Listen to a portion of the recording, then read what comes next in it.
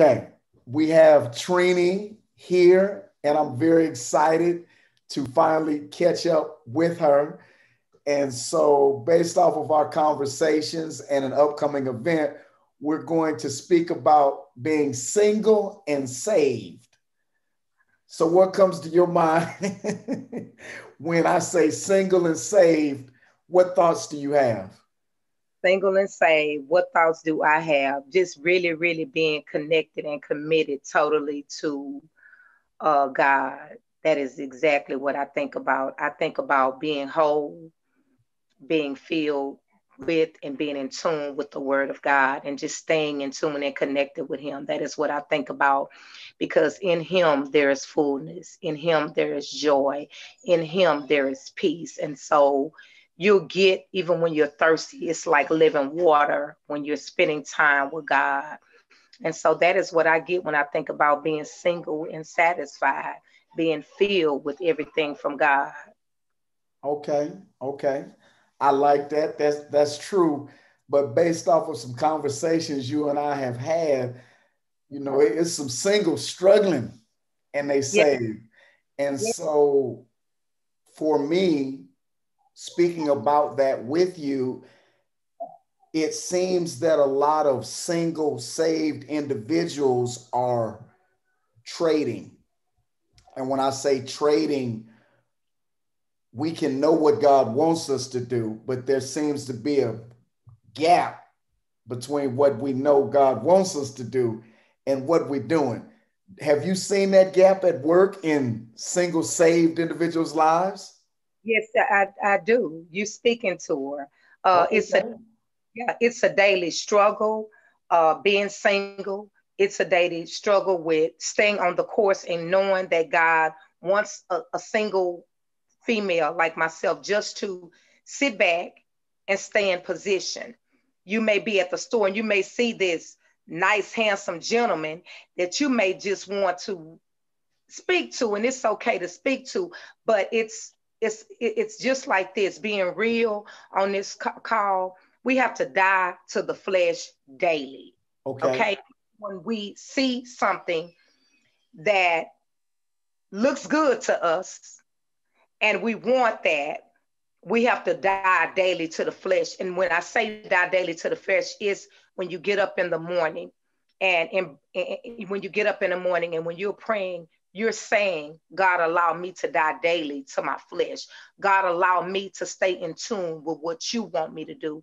God, allow me to just stay single and satisfied. And so that comes for me with just spending a lot of time with God. Is it a struggle? Sometimes, yes, it is. But again, what helps me is, I'll say to any single person, is we have to just be real. And I'll say this, baby, embrace the season that you're in right now so that God can do everything that He has to do through you and for you. You have to embrace whether you're married. You have to embrace whether you're single. You have to embrace whether you're dating. You have to embrace that season that God has you in. Because when we talk about Ecclesiastes 3, what it says, in everything there is a season. So right now it's a season for me to be single. It may be a season for those to be married, but it may be a season for others to be dating.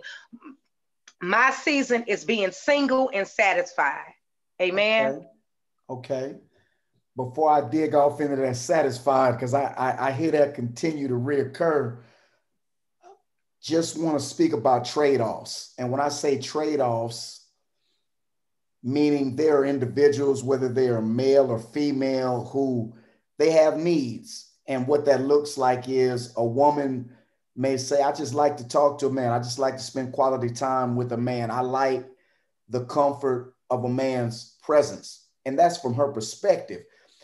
But the only time she seems to get that is when there's sex involved. And without the sex, she can't get a man to pay attention. She can't get a man to compliment her in a fashion that is regular and sincere. And so that's a trade off. And for a man, we like nice things. We like to speak to the opposite sex, but there seems to be a trade off that I can't talk too long or get too close. Otherwise, all I think about is sex. So, what are your thoughts on men and women trading off? Um, I'll just speak from, we don't want to do it, but we have found ourselves compromising for female. Okay. Okay. We have got in situations where we really want to spend time with this gentleman. We don't want to have sex. But again, you guys are both mutually attracted to one another. And then you're trying to die daily to the flesh. But then you find you getting all these compliments that you want to hear. And so as a woman, because I've been involved in trade-offs in the past, so I understand, I'm not getting on here acting like I ain't never traded off, because Okay. yeah, I've been in situations where I did this for this. It was Okay. a trade, but I was sending myself straight to hell when I traded off. Amen. Okay. So I had to make a conscious decision to say, no more trading off.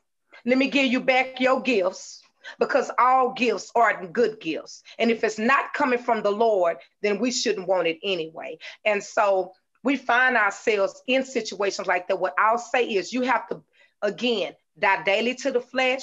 You got to pray even harder, because you know that you are individually, you know that you really like this person's conversation. You know that you're mutually attracted to this individual. This individual may be attracted to you. And so you just got to be praying and asking God to strengthen you, because it's a daily task that we have to ask God to strengthen us, where we're not compromising, where we're not getting in those situations, and staying involved with some other positive things helps me along the way.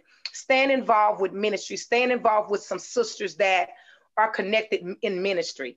That's what saves me. Staying involved in doing positive things. Spending time with my grandchildren saves some things. So yeah, Okay. you have to find that fit that's going to fit you, so you don't find yourself trading off.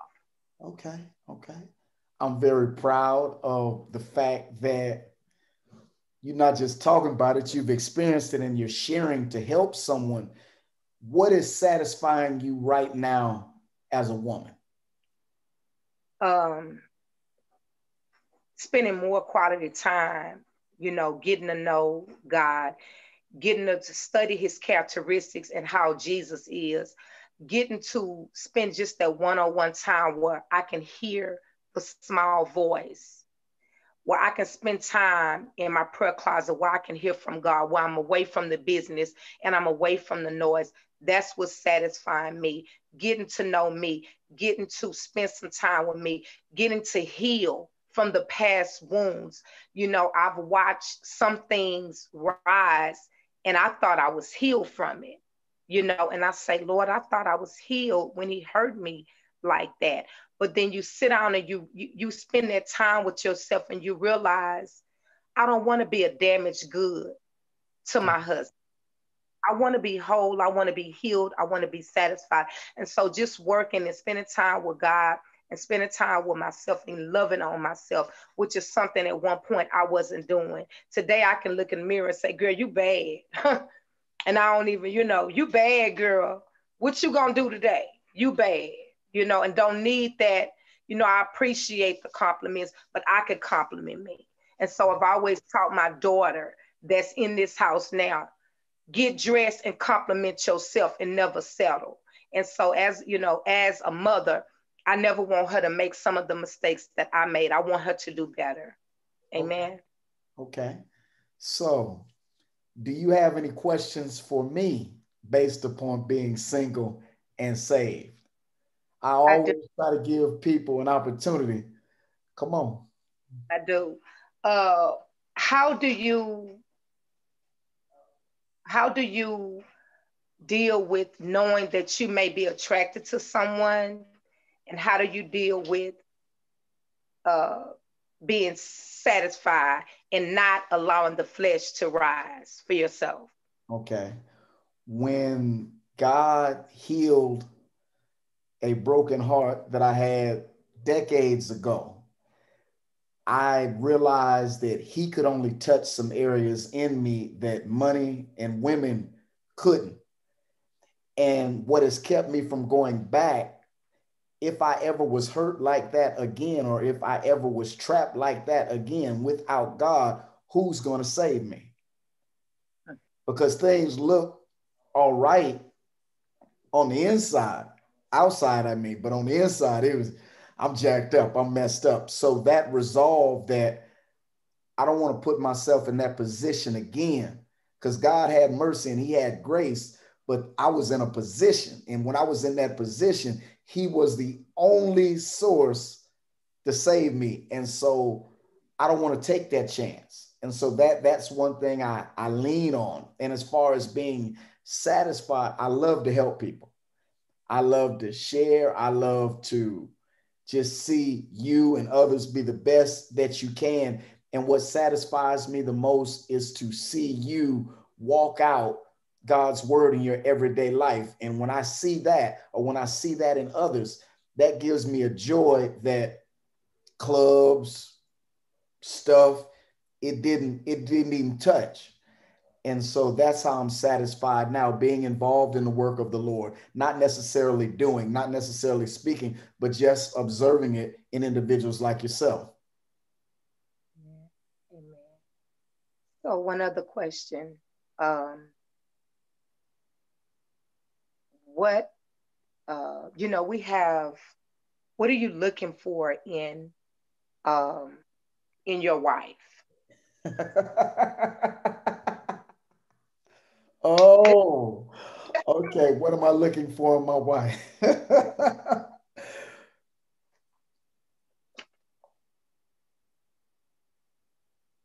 I desire and I must is she has to have a relationship with Jesus. Okay. I want her to be very intuitive, meaning if I have to tell her everything, then that's not my wife.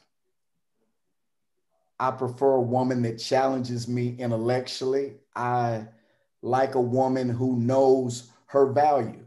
I'm going to esteem her. I'm going to do my part, but I need to know that when we're together, when she walks into the room, not just because I'm with her, but she has to know her value, because when we separate and do the things that we do, I want to be able to look across the room and know that she knows who she is. She not only knows who she is, she knows her worth, not only to the Father, but to me. So I need her to know that about herself. I like an active woman, active in the sense of I like to have fun. My humor is a little bit dry, but I really need her to be fun and enthusiastic, because I like to have fun, but a lot of times I can be misread like, you just so serious. I'm not so serious. It's just I like to think. And even though I like to think, I would love for my wife to be one who can make me smile, make me laugh. Okay. Okay. I'll share that much. Okay. All right. One more, anything else? Mm-mm. That's Okay. it. Okay. You have an event coming up tomorrow evening. Right. And Tomorrow, well, so tomorrow would you morning, like, pardon? tomorrow morning, 11 to 2. Okay. Yeah, it's Would called you like to share anything about that event? Oh, yeah, most definitely. So it's called Empowering Women. And so what we're bringing together is singles. We're bringing together those who may be dating. We're bringing together those who are married. We're bringing just a group of women together. We're going to talk real talk. We want them to understand we're going to talk about sex. We're going to talk about dating. We're going to talk about challenges that you have in a relationship. We're going to talk about love. We're going to talk about marriage. We're going to cover everything. And so I'll have an awesome um, panel.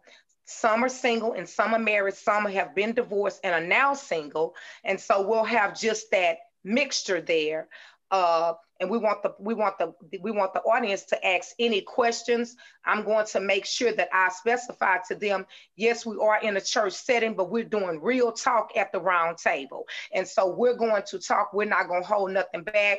But the most important thing that I want women to understand is it's important that we embrace the season that God has us in right now. Right now, whatever their season is that God has them in, that I want them to embrace that. The second thing that I want them to understand is there's hope. in our hurdle. So whatever your hurdle is, whether you in a relationship that you know isn't pleasing, this relationship, you just have troubles after troubles, wherever your hurdle is, I don't know your hurdle. Your hurdle may be you're single and you're trying to still stay satisfied and whole. Whatever your hurdle is, there's hope in that. And so I want them to understand that everybody go through different things in even a relationship, in a marriage, but there's hope on the other side. And so I want them to be able to communicate effectively in the audience, to ask questions, you know, with their struggles, bring that. The last thing I want them to understand is none of us are perfect, but let's progress through our imperfection. Okay. Let's progress in our imperfection. And so those are things that I want them to come being real about. I want them to talk, just to talk, real talk. And so the panelists know that we're gonna open up. We're gonna open up with, you know, with a little, you know, we're going to pray. We're going to set the atmosphere, of course, because it's not our agenda, Minister Sean. It is all about giving God the glory and honor. But I want these women to come out. I want them to walk in that room one way, but leave out with a changed mind. Leave out knowing your worth. Leave out knowing you, the king's daughter. Leave out knowing that you are a woman of value, knowing you are a Proverbs 31 woman, knowing that you're progressing, even if you're not feeling like that. Before you leave there on tomorrow, you will understand you are a Proverbs 31 woman. You are a kingdom woman. When I walk in the room, the enemy has got to go. That is what we want to portray to them. There's hope in it. So be encouraged. Know that, embrace the season you in. You know, progress through your imperfection. None of us are perfect. We all got a testimony, you know, and so just wanting them to be free tomorrow, to share their testimonies, to share their struggles, to share whatever it is that they're dealing with, to come out and be free. Amen. Okay. Repeat the time and the place where that's going to be held. So we are going to be at 2004 Ontario Avenue. We will be at God Order My Steps Ministries in Baytown, Texas. It's empowering women. We will be there. The times is from 11 a.m. to 2 p.m. We would definitely have fellowship afterwards, and we look forward to the singles coming out. We look forward to the women that are struggling in their relationship. We look forward to those who may have an inkling and want a date. We look forward to those that are in marriages that are maybe struggling in their marriage. We're looking forward to women to come out so we can educate, empower, and inspire one another. And so that is what we're going to do tomorrow. Any questions, please feel free to reach out to me. I'm Minister Trini Henry. I'm on Facebook. I'm not on Instagram, so I don't do a lot of that. Please reach out to me. You can always send me an email. I will forward my email to, I'll actually say it on here, which is thenumber1.htf@gmail.com. Please come out, bring your sisters out, bring whoever out who you know that is struggling in a relationship or just want to get some information, get some tips. We're going to be out there. We're going to be walking heavy tomorrow, and we're going to be having real talk at the round table, baby. So we look forward to sisters coming out. Amen. Amen. Well, I thank you for your time, and I look forward to another conversation after this event to find out what took place. Amen. Okay? Amen. And thank you again. Girded up, and you ready? Come on. I am ready. I am ready. I'm excited about tomorrow. I know God is going to move in that place like never before. I know, sisters, I believe the Holy Spirit has already set the atmosphere for tomorrow. So I'm excited even how Pastor Beverly will be moving and operating, how the panelists will be moving and operating, and me as the mediator, how the women are going to come in there with joy, and we're going to bring more joy and more power into them. You know, iron sharpens iron. And so we're here just to encourage one another and sharpen one another out. So whatever tools that they need to put in their toolbox to take with them, we pray that they come out. They have their toolbox ready to get the equipment that they need to go out and live a prosperous and a successful life, whether you're single or whether you're married. Thank you, Minister Sean, for this opportunity. Thank you for trusting the God that is in me. Thank you for allowing me to be real. Amen. Okay. And I will talk to you later after the event. Amen. Amen. Thank you. Have an awesome day, okay?